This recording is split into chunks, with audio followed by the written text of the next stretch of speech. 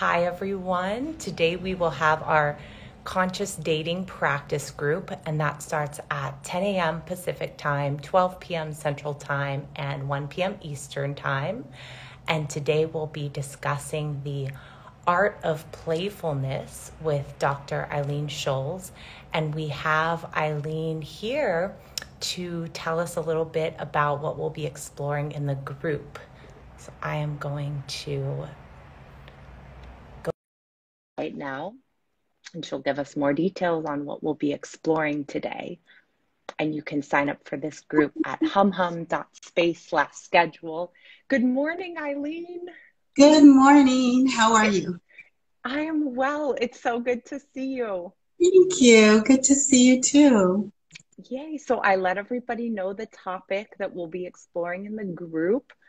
So feel free to just share what we'll be diving into. Okay. Hi, everyone. We're going to be talking about the art of playfulness today in our conscious dating group. And, why is playfulness attractive? Why do we even do it in the first place? Because it feels good, right? We're going to explore, and actually there's some research from the University of Pennsylvania that shows that playfulness is a signal of positive qualities in potential long-term partnerships and long-term mates. It conveys a non-aggressive vibe to potential partners, and it can indicate youthfulness and fertility. And in the Journal of American Play, it was discovered that many adult humans continue to engage in play well into their older years because they notice there's a lot of benefits to it. So research shows that a fun-loving attitude may improve communication with potential partners, family members, business partnerships, and just in general. Laughter can improve health and has been linked to a healthier immune system. Humor can be a good option to cope with stress. Some research shows that laughter can actually reduce physical pain, and we know it can reduce emotional pain. Playful people seem to get better grades in school, which is interesting, right, if you think about it, because so many times the class clown is considered not so smart or not so bright, but playful people have been linked to better grades. So I guess it's all about boundaries and knowing when to play, right? Yeah. Reliving funny moments when you are in romantic partnership has been linked to strengthening the relationship between two people. So why are humans playful? According to evolutionary theorists, play is not necessary for survival. So that's really interesting, right? Play is not necessary for survival, and yet we do it.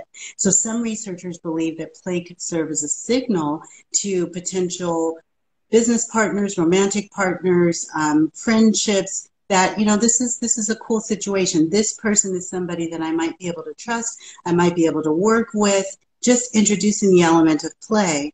And friendly reciprocal play with others might demonstrate a lack of aggression. And this is important when tensions do rise and you're experiencing conflict, or you're noticing that you're not on the same page with someone. Actually introducing a little bit of lightness, levity, play can actually reduce the aggression and help the two of you get back on the same page or the group communicate effectively. Imagine with everything going on in our world, if we were just playing every day. Soccer and baseball and swimming and roller skating and, chess. And imagine if every day we were incorporating a lot of play. I would imagine that our collective nervous system would calm and that we'd actually be able to reach healthy solutions to a lot of the world's problems.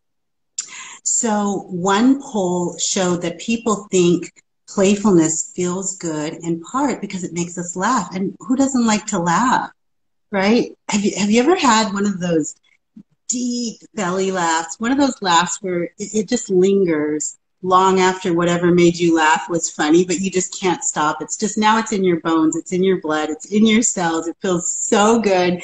I'm talking that bent over, crazy, ugly face, tears coming out, just Guttural laughter. It feels good, right? Like even right now, talking Yeah. about it, it's so fun just thinking about laughing like that. And, you know, just it supports many relationships by keeping variety and fun and curiosity in the relationship. Some research shows that it makes sexual intimacy more pleasurable. Wow. It alleviates stress and anxiety. It takes the focus off of insecurities. And so for those of you who are just joining, we're talking about the art of playfulness. In the right settings, it can add to conversations and strengthen communication. It can sometimes alleviate tension even within yourself. We talked about tension in groups or tensions with another person, but it can also alleviate tension within yourself. Imagine if you're stressed out because you have to give a talk, or you know, you've got some financial issues, or you've got to go to the doctor to get some tests done. Imagine bringing in a little bit of playfulness before you actually go into that experience. And, you know, this goes into brain work, because if you think about it, if you create neuropaths that are light and feeling good, there's the possibility that your whole immune system and your cells could respond very differently than they would if you're uptight and angry and pensive and frustrated and stressed out, right? So creating those neuropaths, continuing to remember neuro reprogramming is happening every day with every thought and every action. So certainly if we incorporate playfulness and lightness and levity and joy and fun into most situations, then we're going to create new neuropaths and find solutions and make decisions. We're going to launch from that playful place, which actually creates diaphragmatic breathing because you're having fun. It's very right brain. So when you're having a good time and you're relaxed and you're not overthinking, you begin to breathe diaphragmatically, automatically, which means that the brain is being oxygenated. When your brain is being oxygenated, you're able to come up with solutions a lot faster. And you calm your nervous system. You keep the amygdala, which is the fear center part of the brain, relaxed. You don't go into fight or flight, or if you do go into fight or flight, you're able to pull yourself out pretty quickly, which means you're not excreting too much cortisol. Cortisol is great, just like adrenaline, when there's a real emergency, but we don't want to have an overabundance of it in the body, because, as a side, too much cortisol will create weight gain, insomnia, and actually more anxiety. So we don't want to, you know, do that. So playfulness. It can strengthen a sense of emotional safety in many settings. It can be a gentle way for people to feel comfortable around you. Smiles, laughter, the diaphragmatic breathing tend to accompany playfulness. And so in today's conscious dating group, we'll be exploring styles of play that mostly, you know, originated in childhood. We're going to look at, like, you know, what was your style of play? Were you aggressive? Were you competitive? Did you share your Barbies? Did you have to dominate? No. You know, did you have to win at all costs? And were you a sore loser if you didn't win? If you weren't picked on the team you wanted to be picked on? You know, all these things impacted the way we played as children, and it does play out in our adult lives. And so it's really interesting to begin. It's fun, actually, to explore our styles of play. Were you super shy? Were you super engaged? Did you have to be the captain all the time? You know, all these things are so interesting to explore. And then to notice, well, how does that show up in my relationship? How does that show up with my siblings? Am I always competing with them? How does it show up at work? Do I have to dominate? Do I have to be first? Do I have to, or am I comfortable sharing? Do I share food in the lunchroom? You know, do I share my adult toys now, or do I hoard them? It's so very interesting to see our styles of play and to see how it plays out now in adulthood. So play begins in childhood and contributes to our communication styles. It also influences our ideas about power, resilience, strategizing, self-importance, working with and trusting others, competition, ambition, drive, winning, succeeding, holding grudges, resentment, and I could go on and on. How play is modeled in our families and communities absolutely contributes to our thoughts about it.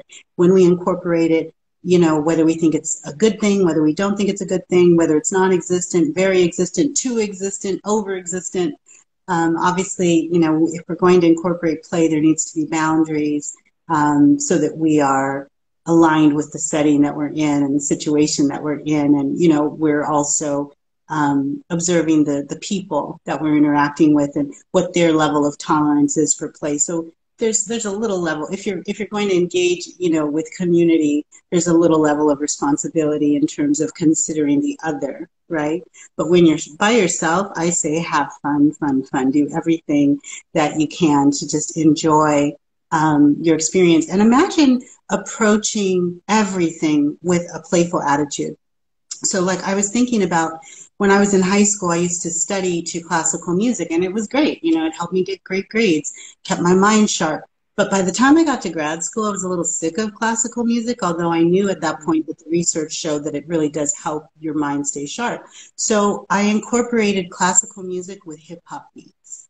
So I would listen to music while studying and writing my term papers or whatever, to really beautiful classical music with some awesome hip hop in the background. And it was so fun, and it kept my brain stimulated, and it was kind of like I was at the club while I was doing my work. Right. So introducing playfulness. And so as you think about play, what is play for you? You define what that is and what that looks like. And your willingness to be playful in situations, it does activate a level of vulnerability and openness. To some degree, it's a recognition and acceptance of your own authentic primal nature. And that's beautiful, right? To own it, to own that primal nature and give it space to breathe and be. Let your shadow out sometimes through dancing and through certain music that you play, and, I roller skate and just all the things, dancing and singing and swimming. And, it could be soccer, and it could be football, and it could be crocheting, and it could be baking, and just having fun, using flowers in the food that you cook. Just really create play, and you define what that means, and recognize that playfulness is a beautiful portal opener into heart space of self and other. It really just opens us, doesn't it? It really does. This is why we do icebreakers at the beginning of meetings and events, because it just relaxes. Even if you hate icebreakers, let's face it, once we do them, we're all kind of chill, right? We're kind of relaxed because that was kind of interesting. That was kind of fun. This is why we like, what are those things? You know what I'm talking about. Little things where you're not scavenger stuff, but like just any kind of playful thing, anything that sort of, creates the mood, sets the tone. Mystery dinners, the criminal element in theater. Why do we go to plays? Why do we like dramas? Because it's play, and it allows our brain to kind of imagine and to go to other worlds. And so, metaphorically speaking, I see playfulness as sort of like a delicious appetizer to coat the palate before you go into deeper nourishment. So play in all situations, whether you're approaching, how do I pay my bills in a creative way? How can I stabilize? How can I maximize my efforts? How can I improve relationships? How can I be a better version of myself? How can I incorporate more affirmations? How can I make physical fitness more fun? How can I, incorporate healthy food in a playful way? What can I do, to spice it up and make my life more playful, so that I can be more relaxed, nervous system calm, engage in relationships in healthier ways. And so what I would say to that, as you consider all the ways that you can incorporate more play into your world, knowing that it does absolutely strengthen you, it strengthens your relationships, and it can create a paradigm for peace and relaxation, consider incorporating healthy play by being inquisitive, be curious, be excited, be optimistic, be positive, be expansive in your perspective, and be creative as you approach any and all situations. Stay playful, have fun, laugh, get that, try to see how often, like, can you at least once a week get that deep belly laughter where you're rolling on the floor, snot flying, ugly face, tears, crying because something was just so funny. And even if it wasn't that funny, it felt so good, you just kept laughing anyway. Play, play, play, play, play, play, and play. This is what we're talking about in our conscious dating group today. Hope to see you. Much love. Yes, thank you, Eileen. And that starts in 40 minutes. So if you guys want to join us, we're starting at 10 a.m. Pacific time, 1 p.m. Eastern. And you can sign up via the website, link in bio, under humhum.space/schedule. And Eileen will be elaborating on this topic, and we'll bring your voices into the room and hear how you play. And Eileen, I was thinking about how play can also be an arrangement.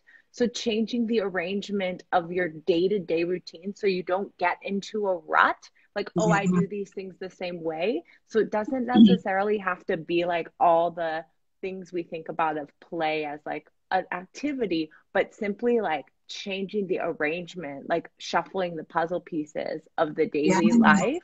Yes, and this is why, like when I do ceremonial altars or ritual stuff, this is why I change it up. And I change my living space. I'll move things. I'll move flowers. It's just that is Yeah. also a style of play, right? Like playing around with interior decorating and things. But I want to say one other thing before we leave because I just thought about it. Was in clinical management for many, many years, and one of the things we did for years at one of the places of work that I worked at was we would have meetings outside of the office. Sometimes we'd go to the river. Sometimes we'd go to a new coffee shop. Sometimes we'd go to the racetrack. We would go to farm to table organic restaurants. We would incorporate play at the job. We worked hard and we played hard. And those of us that were in management, thank you to our executive, director and our associate executive director who really thought play was important. They would incorporate that with the coordinators and managers and the leaders of this particular organization. So we would go do fun things, and not everything needs to cost a lot of money. Sometimes we'd go to a park and have a picnic and have our weekly meetings there. So for those of you that are in management or lead groups, consider getting out in nature, considering changing it up, doing fun things to just keep that playfulness in. It really makes the workload easier because the nervous system is calm. When you know that you can go and, do your work outside on the green and then come back and see your clients or your customers, or make your phone calls somewhere beautiful, looking at beautiful trees or a body of water. It just calms. That's play too. Yes. Adding a little cinnamon to your sliced apples, that's play for me. I love it. Yes, in every moment, right? Because that's what counts, the day to day. Amazing, Eileen. So we will see you back on or Zoom at 10 a.m. Pacific time. So if anyone would like to join us, I see Marie there. Marie is our other conscious dating coach. Hi, So yeah, Marie. we And will thank see you, you guys Michelle. I saw soon. your comment. Thank you so much, Michelle. I love you. Yeah, thank you everyone for joining. And if you'd like to join the group, go ahead and sign up. And it's by donation. Thank you, Eileen. You're welcome. Bye, everyone. Bye bye.